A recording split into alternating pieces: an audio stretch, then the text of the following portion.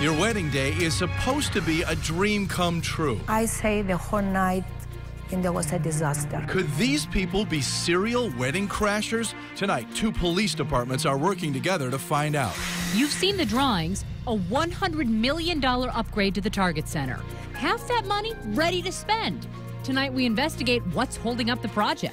But first, did Minnesota police officers give protesters drugs to get them high? These people were not treated in an ethical way. The video and now the lawsuit that could cost taxpayers a lot of money. This program essentially violated the constitutional rights of our plaintiffs, our clients.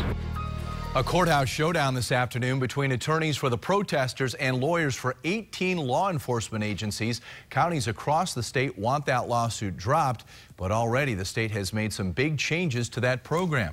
5 Eyewitness News reporter Mark Albert was in the courtroom today for the arguments. So, Mark, what happened in court? Well, the whole fight is over what's known as the Drug Recognition Evaluation, DRE Program. It trains officers how to visually detect if someone is under the influence of illegal drugs. But the lawsuit claims some officers facing a deadline started giving people drugs to watch them get high. There are officers that are giving people marijuana to smoke.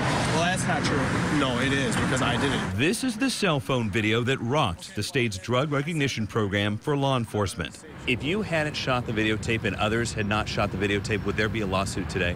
I really don't think that there would be a lawsuit. It required the video to force the issue. Dan Feit shot one of the videos and came to federal court Monday to watch the fallout. So for you, is this about accountability? I think, yes, it's partly about accountability, but also because our society does not address chemical dependency in a socially constructive way. Inside a 9th floor courtroom, attorneys for 26 officers and 18 agencies argue the lawsuit alleging constitutional violations should be tossed out. Attorney Jason Hively told the judge no one was forced to do anything. Quote, they all knew that they were using marijuana, Hively declared.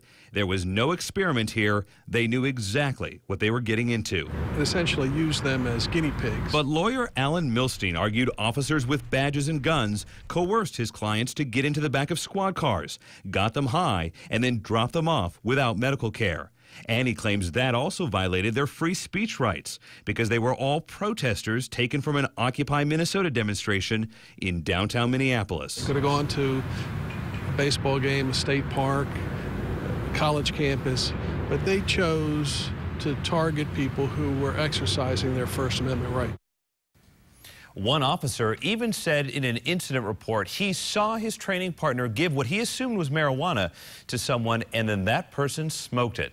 The officer said he was, quote, in shock and did not say anything at the time, but prosecutors declined to charge anyone for this, saying there was not enough evidence and that there were conflicting stories, both among officers and among protesters. The judge did not rule today. Okay, Mark, we already know that they made a list of changes to this DRA program. So where does that program stand right now? Right, so in the wake of this video that became public, there was an officer that was suspended, or the program was suspended rather. There was an officer that was put on leave. Last month, though, the Minnesota Department of Public Safety announced the program would continue after those reforms that you mentioned were put into place, including ending the state's field training and instead sending officers to a California Highway Patrol course for that. A DPS spokesman told us that there are no trainings scheduled now until at least next spring, since they normally only do it once a year, and we are waiting for that decision. It may take about a month or so. All right, thanks, Mark. And right now at KSTP.com, you can read the lawsuit, the response from the state and the counties, and watch our past coverage. Just click on links. Leah? Bill, tonight a 5 Eyewitness